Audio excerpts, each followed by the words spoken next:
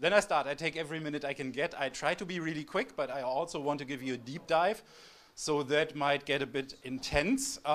We can talk afterwards if it was too quick. So I'm Oliver. I'm working at HERE. I'm Director for Interactive Data at HERE, and we're happy to be at FOSS4G again. We've been in San Diego when we launched XYZ. And I wanted to tell you a bit more about what XYZ is, but first of all, let me quickly give you an update for those of you who haven't heard about HERE. We are a company which is primarily building map data for industrial processes, so essentially doing sensor data, having cars out there in 200 countries, driving around and updating the map. More recently, we have been bought by car manufacturers, and they have been very supportive of our journey, where we wanted to say, we want to become more open source, we want to become more involved in the community. So our open source journey started 2015, primarily around open source tools, because one of the big problems that a big company has is making sure that we honor all the licenses that are in the various libraries that we're pulling into our tools. So we build that tool set with a couple of partners like Microsoft and Amazon and others.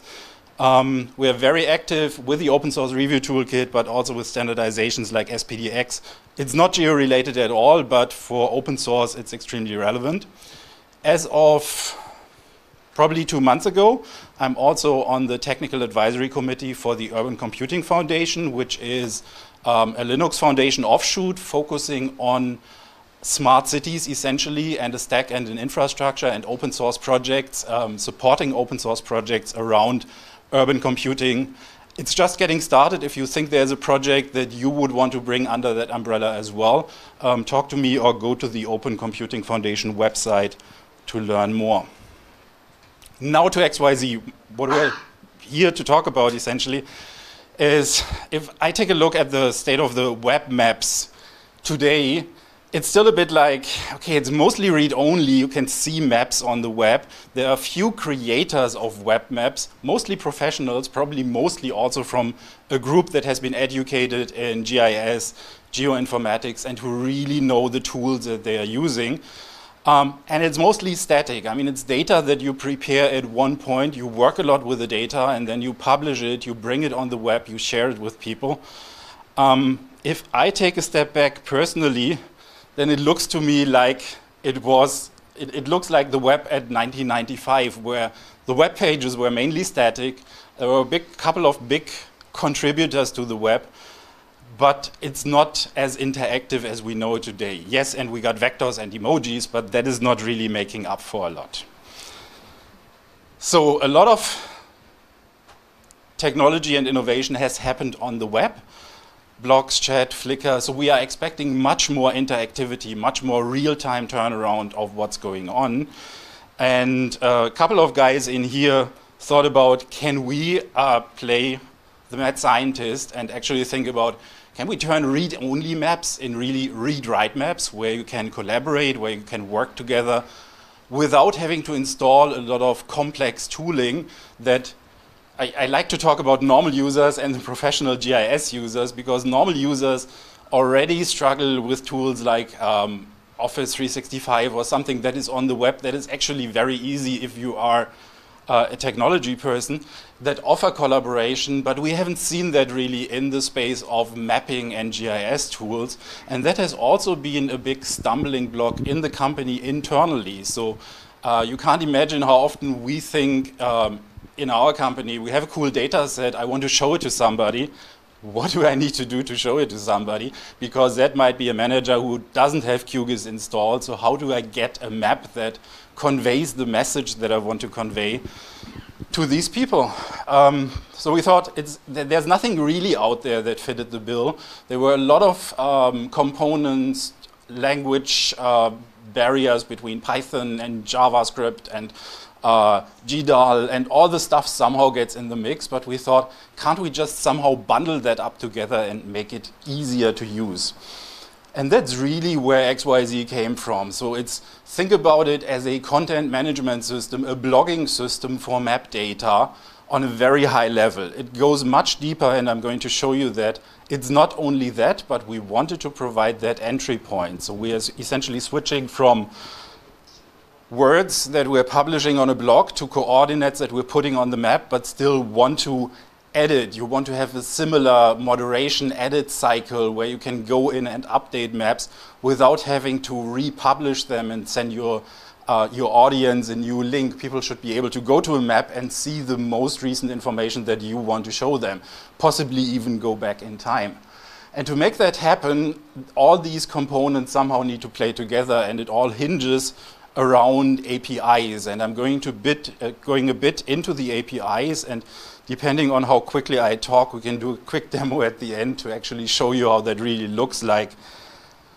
One thing that we wanted to do, as I said, is from the engineering team, we wanted to make it open. It's difficult in a large company that has been business focused to go out and say, we need to take the stuff that we are building and share it with the community.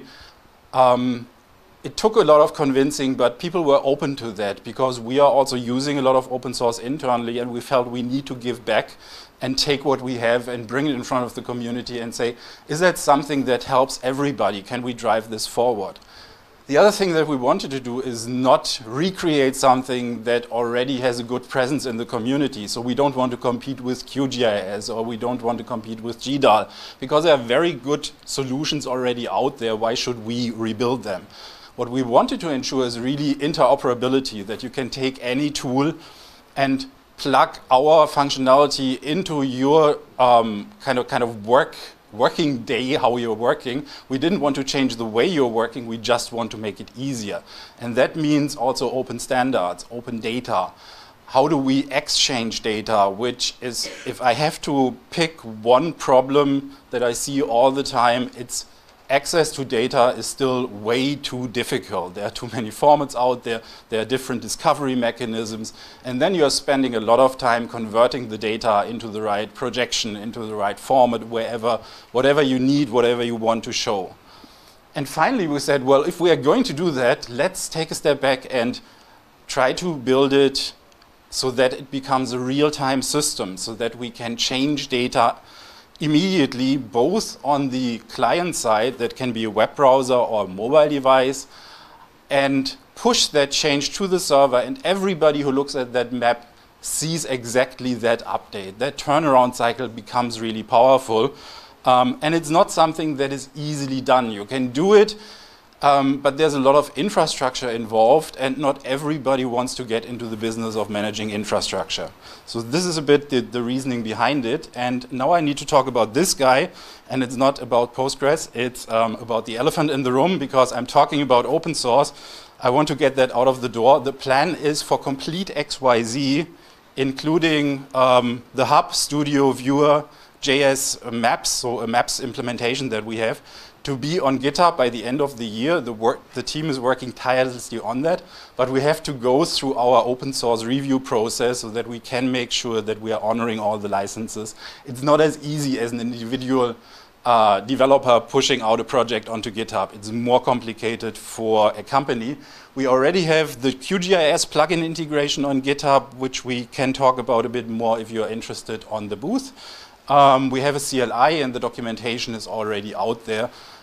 So that's the current state. And from a very high level, XYZ Studio is really a simple web application where you can go in and edit and maintain your maps. It's really geared towards users who've never installed ArcGIS or QGIS and who don't know how to work with that. A simple website that you log onto and manipulate data or bring data in that you want to work with. And it follows at the moment the complete flow from acquiring data, manipulating data, and then a very final easy step to hit a publish button, and you get a link or an iframe code snippet that you can take and copy and paste onto your blog or onto Twitter.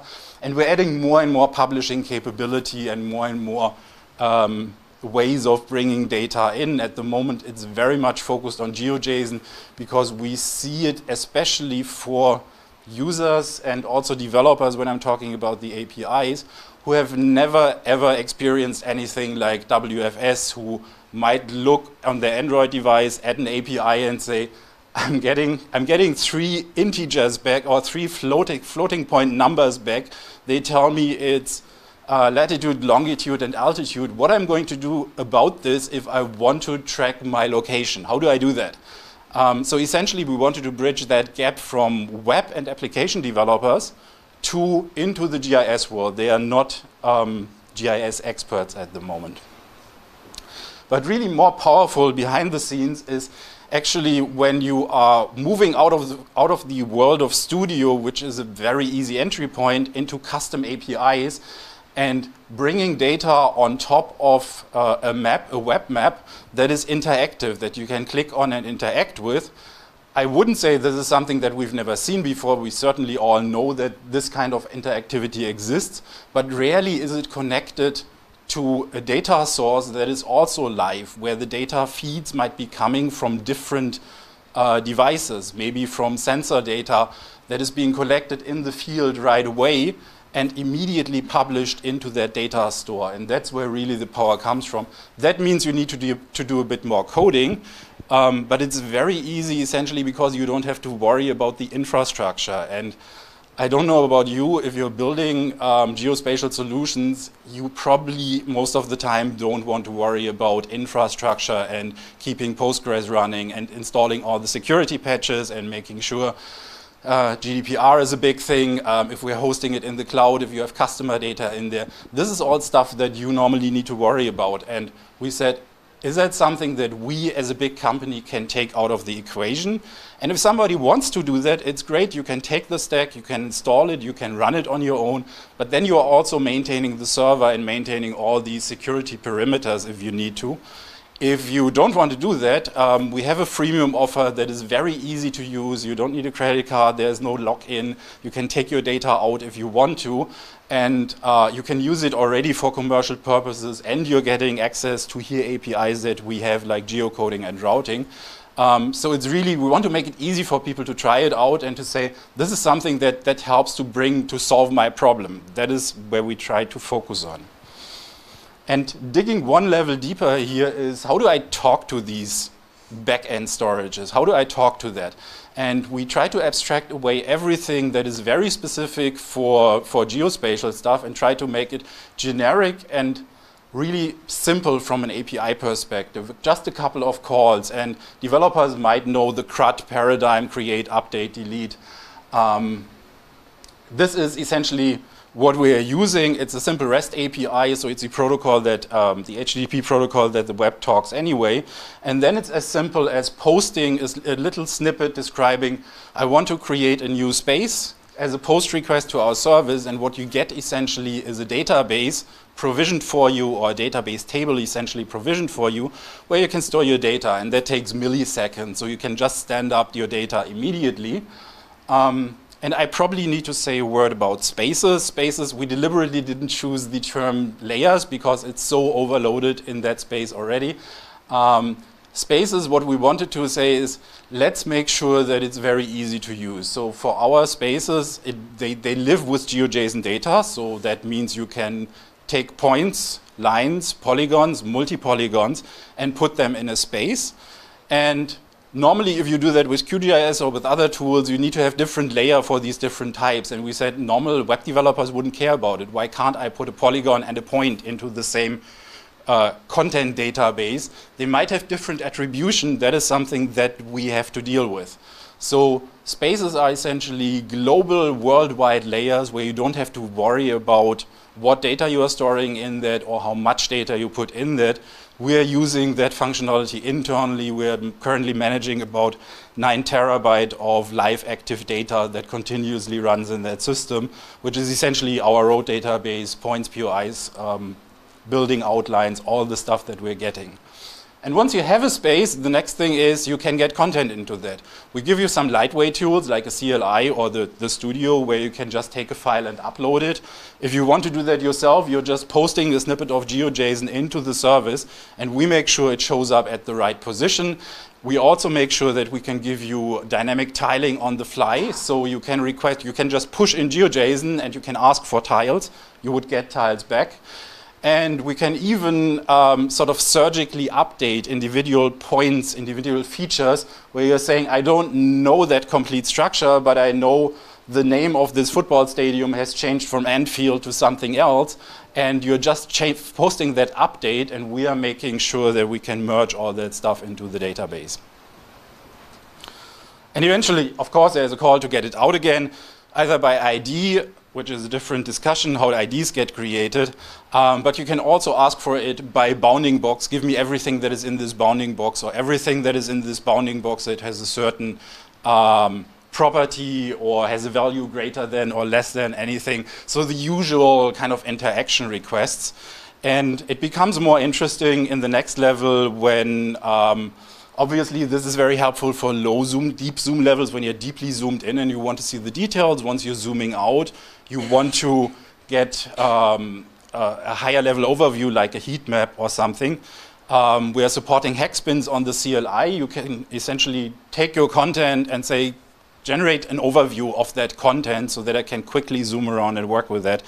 That is a big focus area at the moment. So deep dive, what's behind it? First of all, for developers, it's one API. Out of necessity, we had a lot of legacy systems that were talking very different APIs depending on which layer in time they were created. Some were talking SQL, others were like XML requests and all of that. And every developer had to learn a new interaction paradigm depending on what data he wanted to work with. We said, let's encapsulate all of that, put one API in front, treat everything that is stored in the database the same, and then it doesn't really matter where you get your data from. You just talk to a space, and that space might contain building outlines, or it might contain a GPS trace or some live positions, but the mechanics is always the same. And you can share spaces. You, by definition or by default, when you're going in, your spaces are private. Nobody can look into that. We can't look into that. You need to explicitly share that. If you're publishing to the world, obviously we need to be able to show it to the world, so we need to be able to read your space. But we also have a very fine-grained, granular permission system behind it, where you can say, I want to allow contributions in my space, but I don't want to allow deletes on my space. Or maybe somebody is only allowed to change objects, but not create new objects. All of these mechanisms work, and if you know a bit about a structure, how computer operating system works, you probably eventually see a pattern there that it looks very much like a Linux system, especially if we're going to the next view, because behind that API are hidden different mechanisms of accessing the data. So on a computer, to take that paradigm, you have different device drivers that allow you to talk to a USB stick, a network drive, a CD drive, a DVD drive. But as a user, you don't care really how the mechanics work of working with that system. You just want to get your files from there. And we're doing the same thing with geodata. So when you create a new space, it lands in our XYZ cloud if you want to. But there's also a way through these connectors to hook up different sources of data. So you could say, I have a live API from another system that isn't even geospatial, maybe, where I need to do some processing. Or I have an existing WFS service, and you can hook up a connector that does that bit of conversion that is involved for our system to talk to another system. That also allows us to connect securely other databases. If you say, I don't want to give you my data because I want to keep that private, but I still want to work with your system, maybe I don't want to completely host it myself, then we can build a connector and hook it into the system saying, this connector does a conversion from your private database into the language that we need to communicate to request and update data. And these can be as easy as complex as you want to. Most of the time you're just reading data, updating data becomes more interesting. But it's a good way to migrate away from legacy systems as well, so you can easily abstract that out. Behind that, just 5 seconds on that architecture view, we have essentially hooked up a UI, the front-end side of a JavaScript maps component, to the back end so that it knows quite a lot about the back end, so that you then don't have to work about how do I read data from the back end and push it onto the map, and when I'm panning and zooming and scrolling, something needs to be pushed off the map and reloaded. all of these mechanics are baked into the API already. You just say, I want to see a map, and it should have satellite imagery and my space on top of that, or multiple spaces on top of that. In addition, it has a rich component model behind it, so we are firing events both on the client and on the server. And the server is obviously a bit more complex. That's why it's also taking us a bit more time to open source it, because it does not only deliver your data, you can also get map tile data, MVT data for both HERE and for the first time for HERE also OSM data through the MapZen project, the TileZen project. We are collaborating with them. Actually, I have a couple of MapZen folks on my team, and it's been extremely fruitful. But it goes much deeper. Essentially, that's the high-level architecture that makes that happen. But it goes conceptually even a couple of steps deeper, where you don't only store your data, you can logically manipulate your data. You can build up what we are calling virtual spaces, which essentially are combinations of different sources, where depending on how you configure these virtual spaces, something might overlap or overwrite something that exists in an underlying space.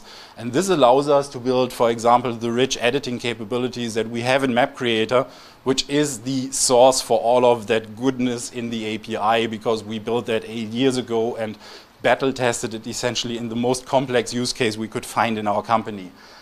You can combine layers together so that you don't have to make 5 requests to get 5 layers. We're just merging them on the fly. And it even goes so far, it's not publicly live yet, that you can hook up into events on the server side. So you could, for example, every time, no matter through which client your data changes, you can trigger an event on the server side, push it in a message queue, and do some custom processing on it. So it's a very powerful and rich communication mechanism to do that. And since I'm probably hitting almost out of time, we can do 2 things at once. One is a demo, and at the same time, while we're doing the demo, we can have questions, and you can watch what's happening on the screen. So let's quickly see that in action. If you have a mobile phone and hopefully a bit of connection, scan that QR code or enter the bit.ly code. And I'm going to do the same thing here on the device. Hopefully it pops up on the right screen on the web browser.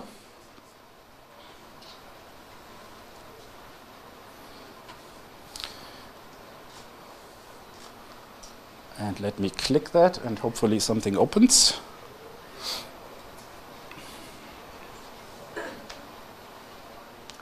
And here we are. I still miss my mouse pointer. Eventually it will pop up on the screen. I don't know if it's left, right, or... Oops. So what we have here is a map that essentially says, as a background, I want to have OSM data as vector tiles. It might be HERE data, I'm not quite sure looking at that. It could be one of those. And if you are seeing the same thing on your phone, you can just tap on that and a point shows up. Not very exciting at the moment. But let me zoom out a bit. How do I do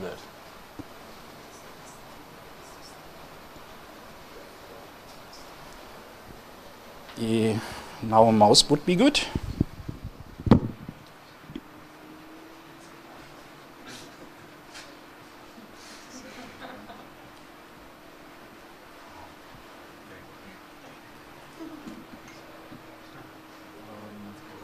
Does somebody have a mouse? No.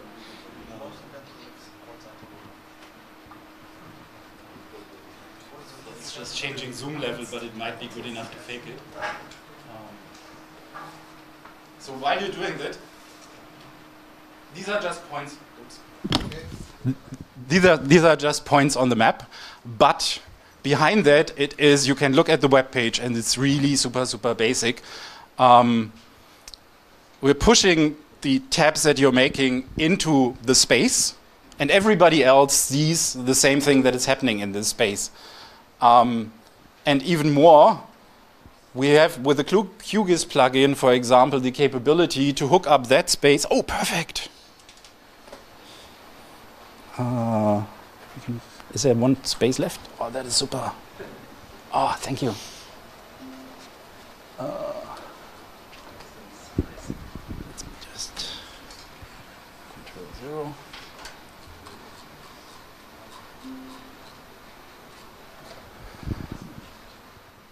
And now, I mean, you can tap on the location where you came from. If you're zooming out, pinch zoom on the phone. Oh, now it wants to install Logitech software. We don't want that. So this is a very simple demo, but it shows also it's very easy to develop a solution that works locally, but sometimes it just works well. People want to use it worldwide, and suddenly you're running into an infrastructure thing where you're saying, oh, how do I scale that up so that it does work in Europe, in the US, in Asia? How does it work partly offline if the client is not connected, for example? Let me go to the world map. I'm sorry, we are too busy putting dots on the map. I'm really happy to hear that. So no questions. It's actually pretty fun, and we try to capture that and make a video out of it. Questions? Do you support raster data? In the next version, we will, yes, that you can proxy raster data through actually any binary data. So essentially what we want to capture is, yes, you want to have satellite imagery in the background. There are other use cases where you want to have height fields or 3D models that are very specific that you can proxy through that system and still have the same mechanism of working with that. Yes. Yeah. And I can repeat the questions if you don't want to pass it through. I can show you. So, no, look, super impressive. Regarding the open source versus commercial part, like, I understand that you are moving toward open source. Yeah. Is it also something that make import, export possible? Like vendor lock-in is not only about the license, it's also about like how easy it is to move to and out eventually? Exactly, So yeah. do you have plans for that? Or is it something? It's already there, so you can immediately, there is in Studio already a download button where you can get all the data that you put in Studio. You can use the API to pull it out, or the CLI where you're just saying, dump my space into a file and you get all the GeoJSON data. We are also thinking about it to make read-only copies of the PostGIS database that we're using available. So essentially a replica where we're saying if somebody wants to use PostGIS functions directly, why should we not give you access to do that, or at least a way to replicate from our Postgres into your system? Because essentially it's GeoJSON data. Yes, we want to make that really easy. Go ahead, more questions. Is this like some kind of side marketing project, or if no, what's your way to get money if you decide to open source all of that stuff? One way is to get a bit more recognition in the community, because last year when we talked to people, they were like, here, what? You are doing what? Now we are getting a bit more known, but it's also, the business model behind it is that the hosted version is free up to 5 GB of data, which is already a lot of data, and 2.5 GB of transfer. And especially for the commercial use cases, we see if people are putting in a lot of data and use the system and are successful, we are saying, okay, we want to get a share for that. And it's primarily what we find already, the customers who have existing systems who are willing to switch over and say, it is much cheaper to pay the fee than to run the complete infrastructure ourselves. But we want to keep it extremely open. Actually, from the engineering team, we've been trying to push and say, can we do it completely open and no limits for open source projects, which is also kind of a pattern we see often in open source projects. But they were saying, essentially, we need to cap it at one point, because otherwise it would not be commercially plannable. It's not. I'm not saying it's not viable. It was not a loaded question. I mean, you need a sustainable model, else the software will not. Exactly. Exactly. We want to develop it further, and also once we go on GitHub, end of this year, we want to work more with the community to actually find out what are good use cases, what are your problems, can we solve that by using that infrastructure? And particularly for me, I try to work with the Urban Computing Foundation to say, is that something that we can put under the governance model of the Urban Computing Foundation, out of the control of HERE, and get more partners on board and get more collaboration on that level. Good, and we're almost over time, and you're ready to go. Thank you. Thank you.